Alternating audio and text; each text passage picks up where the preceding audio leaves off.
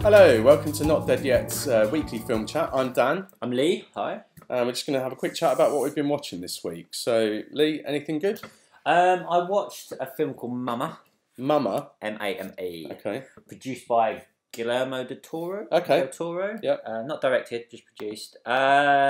Story about a... Okay, so I think from where it starts, the mum... So his mum and dad, 2 kids. I think the mum has died. Mm. The dad seems to go off the rails. Yeah. He's driving fast in his car. I think he's trying to crash. I think, and he's just obviously all over the place emotionally. So it's quite a film that starts with a bang, if you like. And he drives the kids in, crashes, car spins into the woods, and ends up putting a gun to the kid's head. I don't know, a 3-year-old and a 6-year-old sort of thing. He's crying. He's obviously so he goes to pull the trigger, and then you get the impression he's going to kill them, kill himself. And as he goes to pull the trigger, this ghostly apparition comes and grabs him and kills him. Okay. And the 2 kids grow up in them 2 in this cabin in the woods on their own. On their own. Okay. So they're quite feral. Yeah. Feral. And the brother, so the uncle, is on this search to find them. Okay. He doesn't give up. It's like 7 years later sort of thing. 7 years later, these people he's hired end up finding them in the woods, and they're they kind of crawling on their fours and really erratic. So anyway, so he wants to take them. He goes to court, gets to custody, and so he's bringing these kids into his life and tries to nurture them a little bit. So one's 13, one's 7 maybe, and or whatever about that sort of age, 10, yeah. So they come with this ghostly apparition. Okay. That protects them, and what it seems to be, every time someone tries to look after the kids, the ghost gets jealous and kills them. Right. So it's the mother from the title. No, it's not. Oh, okay. All right. Well. But they call this ghost Mama. Yeah. And that comes with a story. You'll find out about the ghost's past. Oh, right. Okay. Yeah. That sounds quite interesting. She lost her child as a kid. She jumped in a river with her child because someone was trying to take it off of her. Okay. But the child got caught on a branch as she fell into the water. So she never had that. Yeah. So she's basically come across these kids and not nurtured them, but she's there overlooking for them. So basically, it's the guy and so the uncle's got a girlfriend and they're living together, and it's them trying to bring the kids up with all this sort of dark, crazy stuff happening. I mean, I don't think it got great reviews. It's okay, it's not mind blown, but it stars a couple of people. The little girl Megan Sharpenter has been in quite a few. She was in Resident Evil, so she seems to be a little horror kid. Right. And the guy Nikolai Coster-Waldau, and he's in Game of Thrones. He is. James Lannister. Jamie Lannister. Yeah. And also the girl Jessica something or another. I can't remember right. Chastain. Yeah. She is in Interstellar, and she is in 0 Dark 30. Yeah. I thought it was good. I thought it was okay.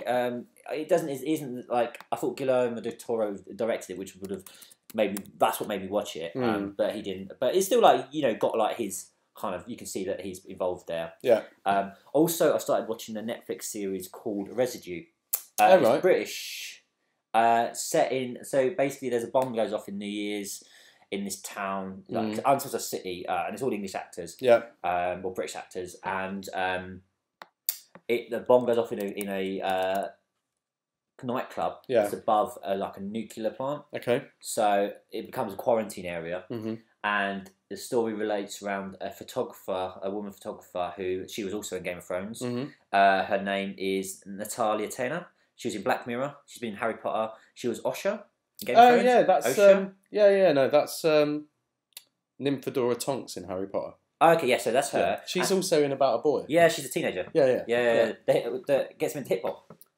Yes. Yeah. Well, yeah. Mr. Cal. Yeah. And it also stars another guy from Game of Thrones who plays Ramsay Bolton. Oh, right, okay. He's in it. Has her boyfriend. Okay. So he cool. works. He does PR for the Home Office. Yeah. And basically, this quarantine area, and she takes pictures of people as an art sort of thing, and she starts noticing that these people are dying in her pictures, and she sees a ghostly apparition behind them. Okay. And ends up being, I've only watched 2 episodes, and he's PR, so he's basically going like, no, everything's fine in the quarantine area, and she's going, look at these pictures. Yeah. Every time these people are dying. Yeah. And what happens? This black residue is on the wall. Okay. And it kind of makes, and as it comes out of the wall and goes into their system, you see like the veins kind of pump. Right. Okay. Like black, and their eyes go black, and then they go back to normal, and then they end up killing themselves. Is it good?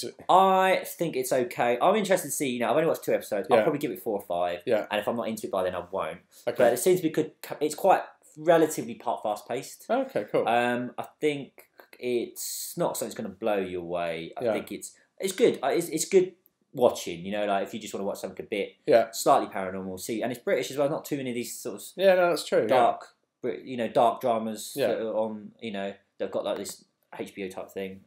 I think it's worth checking out. I don't know how many episodes there are. Okay. But I think it's worth checking out. And also what I've watched that you were saying is Daredevil. Yeah, I watched the first couple of episodes last night. And what did you think? Ugh. Yeah, it's rubbish. I've watched them all but the last episode, and I'm not that bothered. No, I just thought it was pretty rubbish, really. Well, it goes on, like, he basically doesn't become Daredevil right at the end. Right, okay. Spoilers, or whatever. But there was a bit though where like I thought this is hilarious, where he's blind, loses his sight as a kid. I mean, I don't read the comics, so I don't know. No. But anyway, he's blind. Obviously, everyone knows that. But he is in a warehouse, right? And he's got this super hearing, obviously. So he's in a warehouse, and he's on the phone to someone, and he needs to strap up someone that's shot, and he listens, and he went, "There's some masking tape in here." And there's some wood. And I was like, you've got to be joking. How the hell can you hear that there's masking tape in a toolbox in a warehouse? Well, it's like sonar, isn't it? Yeah. And I was just like... What made me laugh, obviously I've only watched 2 episodes, and what made me laugh was that he kept doing this thing where he did these like awesome kicks on people that wound up with him on the floor. Yeah. And... I don't know much about fighting. I've had very few fights. But what I do understand about fighting is that being on the floor is very bad. Yeah. Very, very bad if you're in a fight. Yeah. And he intentionally puts himself on the floor by doing these like spinning kicks that wind up with him lying on his back. And I'm just like... That's not very clever, is it? It gets like more dramatic and theatrical and like a bit matrixy and I just silly. I just thought it was. Ugh, I'm not interested really. I might watch a bit more if there's nothing else, but there's lots of other things that I might watch. So you get the character, the baddie guy. You kind of comes into it a little bit more. Yeah, I think I might watch it because that's Vincent D'Onofrio and he's brilliant. He's in everything. Like, and then you've got like, so you would have seen the guy with the glasses that's the assistant that works. Yeah. So he's got this. I mean, it's so clearly like. I mean, I don't analyse stuff, but like you can tell that his character is totally taken from Agent Smith from Matrix. Okay. As it goes along, he's just going, yes, Mrs. So right. Okay. Yeah. Takes his glasses off. Yeah. It's it seems very formulaic. Yeah. If you really like superhero stuff, I think just watch it. You may enjoy it. Yeah, it looks fun, like silly. Yeah, it's silly shit. Really. You get a good relationship between you see the relationship between the 2 mates that they're lawyers. Yeah. And that's kind of that kind of comes with a bit of conflict and stuff, and the girl and It just seemed a bit rubbish to me though. Like I don't really care. It's where do you know what's getting to the point where I think superheroes is just like. I think it's going to be all fizzled out soon because, like, you can't keep doing these superhero things. They're just going to get a little bit more boring as you go along. Do you not think? No. Do you know? I think that just keeps going. Do you think... Because obviously Avengers, you said the new film wasn't that good. But I'm in a minority on that. I think a lot of people loved it. It's breaking all the box office records. So, yeah, I don't see that fizzling out anytime soon. And that's... I will continue to keep watching them because every now and then...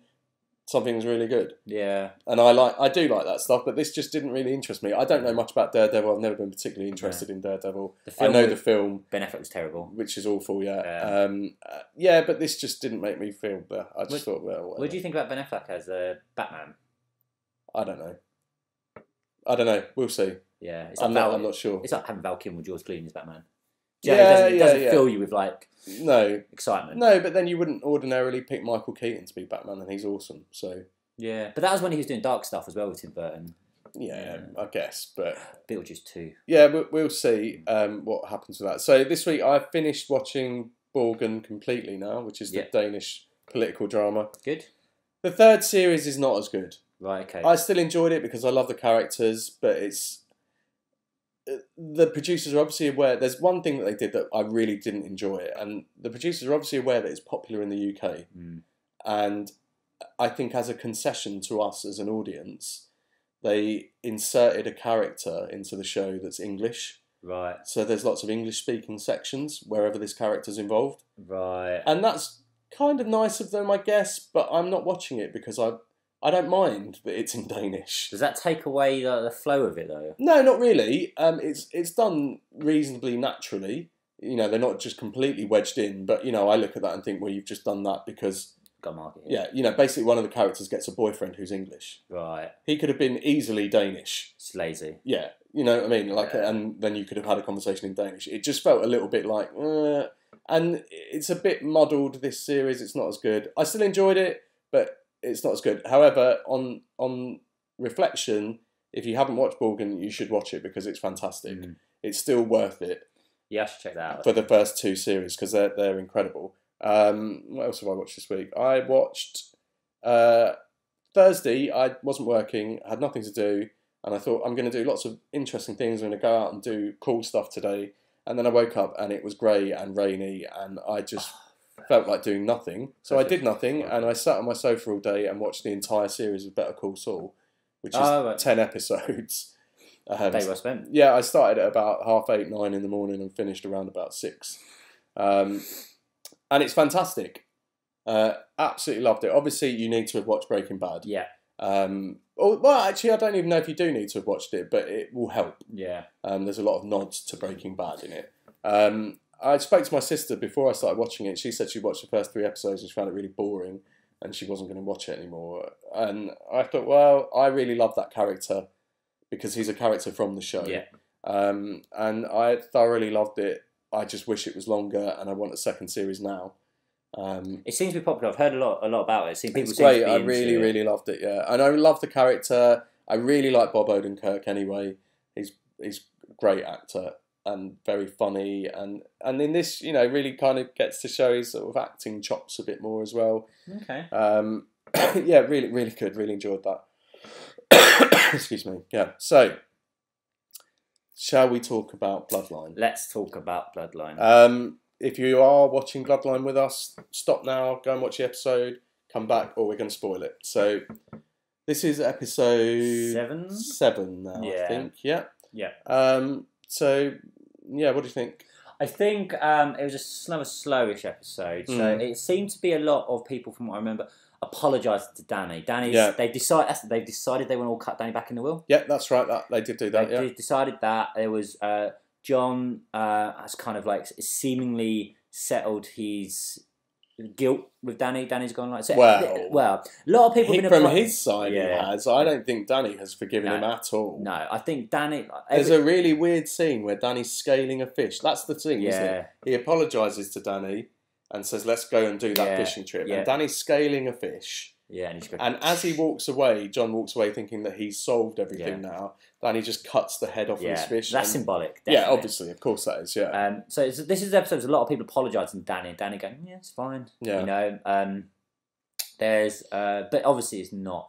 So in the end of the last episode, Kevin, which is his younger brother, end up sleeping with. Can't remember her name. Cece, I think. Cece, which is kind of Danny's got this on-off sort of thing. I think he has for a long time, but he was really nasty to her. Yeah, he was really horrible to her when he was drunk in the last episode. Yeah. So they end up kind of Kevin and her, and the next day they're both like, "Oh, this is bad. We shouldn't have done this." You know, blah blah blah. So Danny finds out. Well, Kevin tells him to his credit. Yeah, Kevin and the brother. But I can't help wondering whether Kevin was needling him by doing that. I wondered that. You know, whether he was going, "Oh, I'm really sorry, dude. I slept with that girl that you're kind of associated with." Yeah. You know, hey, sorry about that. I couldn't help feeling that Kevin was, you know, having a little dig at him by doing that. Yeah, he's like a little brother, isn't he? It's his younger brother. Yeah, exactly. Yeah. So I mean, that seems to be a lot of it. And what, you know, as he's talking, he goes back to apologise to the girl Cece at the end, and he's going, "Oh, you know, I don't want to be this bad person. I don't want to be this, you know." So that you find more that he was about, you know, what he may have done in the past. Yeah. And then he says, "Oh, but I want to change, and I've got to do what I've got to do." Yeah. and then at that same time, you're seeing Kevin get the shit kicked out of him. Yeah. And by Danny's mate and Cece's brother. Yeah. So do you know? Did Danny put him up to it? Because the brother did say to it like he offered to do it, and Danny said no. Yeah.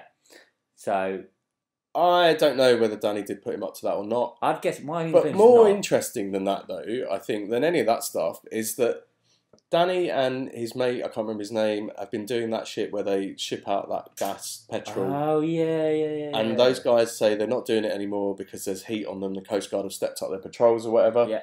And Danny follows those guys to their lair. Yeah.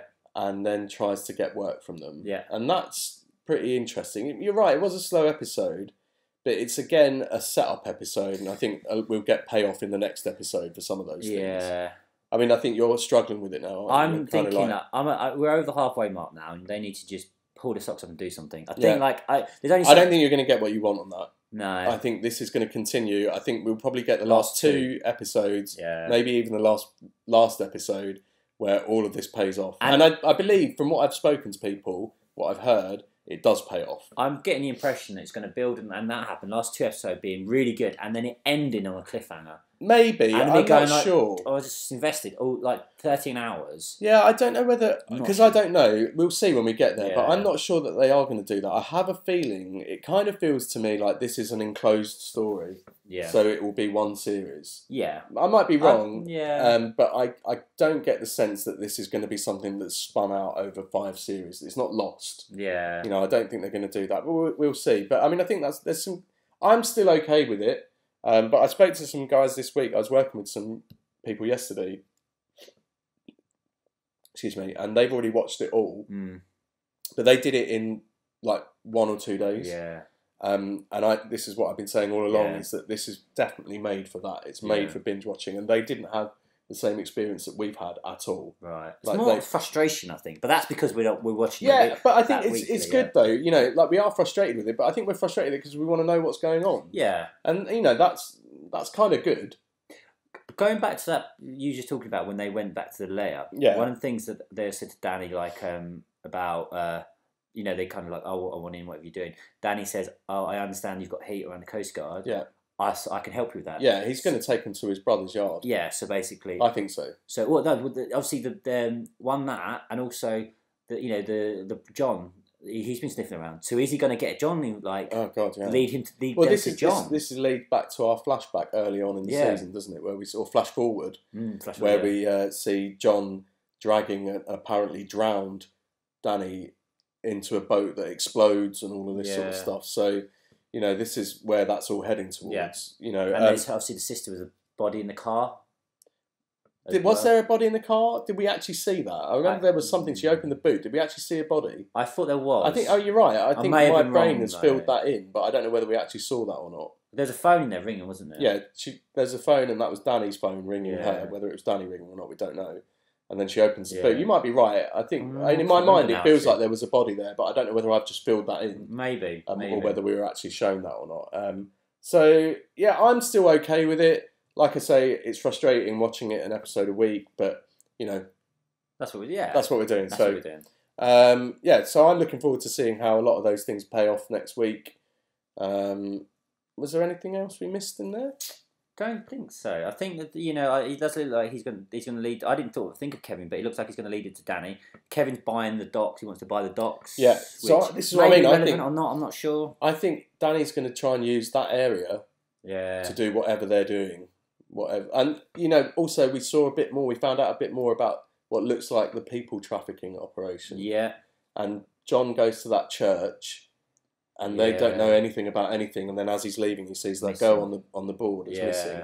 So we're going to find out a bit more about what's going on there. They went and interviewed that guy who's out on parole.